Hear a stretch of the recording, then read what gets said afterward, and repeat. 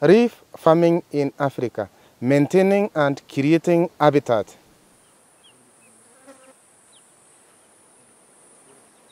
As a reef farmer in Africa, I have created a lot of biodiversity. I would like to share with you how I have done this. My name is Phineas Kibaka. I'm working with KEC as a crop manager. So what is biodiversity? Biodiversity is variation of life within an ecosystem. This means all forms of life that are in an ecosystem, including insects, including trees, including birds, including snakes, rats, and all other life that is available in an environment.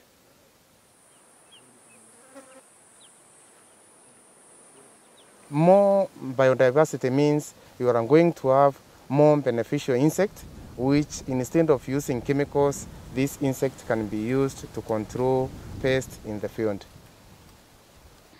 Two things you can do to encourage biodiversity. One is to maintain the natural biodiversity that's already in the farm. Two is to create new habitat.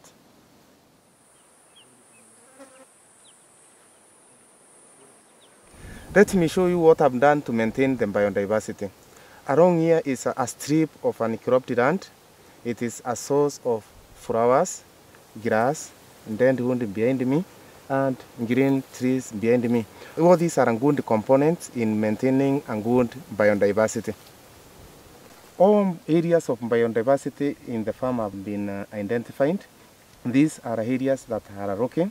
These are areas that have got canals or other natural elements that have been identified and maintained as biodiversity areas.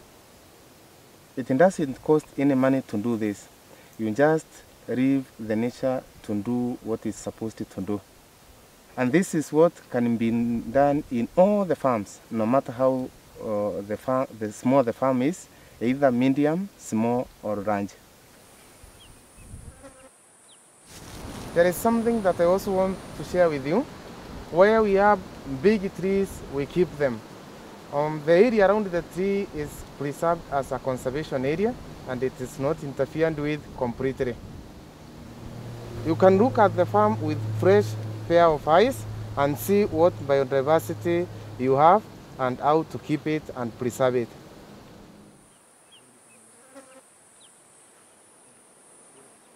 No matter how much biodiversity you have in your farm, you can always create more.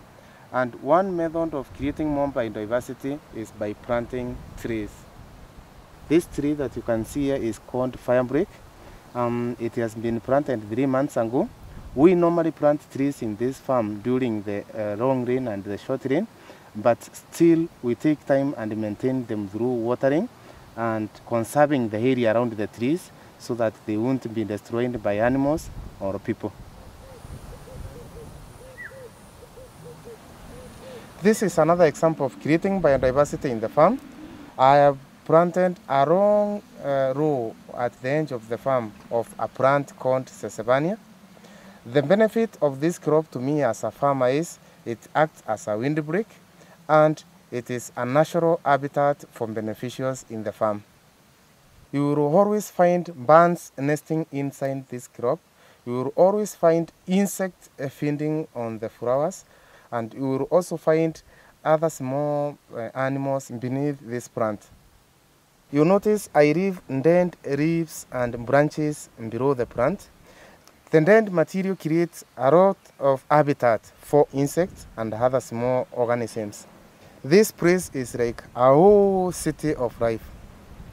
Also, if you are keeping livestock, you can also cut and feed this plant to your animals, and it is very nutritious. It's very rich in protein, and it will give you returns in future.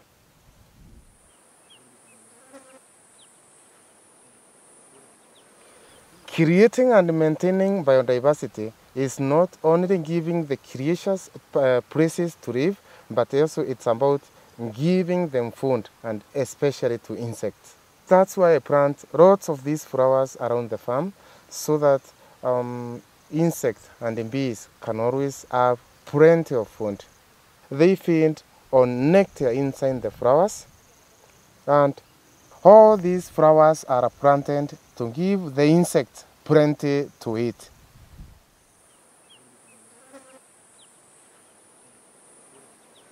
You can probably tell I just love biodiversity, and I encourage you, wherever you are farming in Africa, to create a good awareness and continue loving biodiversity the way I do.